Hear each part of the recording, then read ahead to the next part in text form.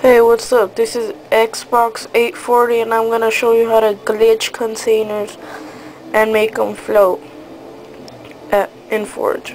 Okay, first you need to put a container like on the ground. Then you get some teleporters and you put them like right on top, like that. You put how many you want as long as you can balance them. Okay, next you get another container and you put it right on top.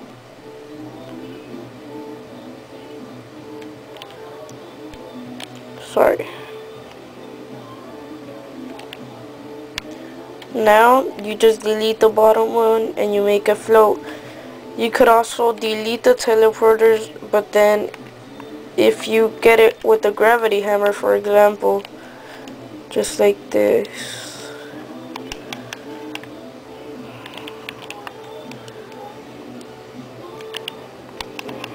it could fall down. So peace out, thanks for watching. This is how you glitch containers and make them float in the air at Forge. Peace.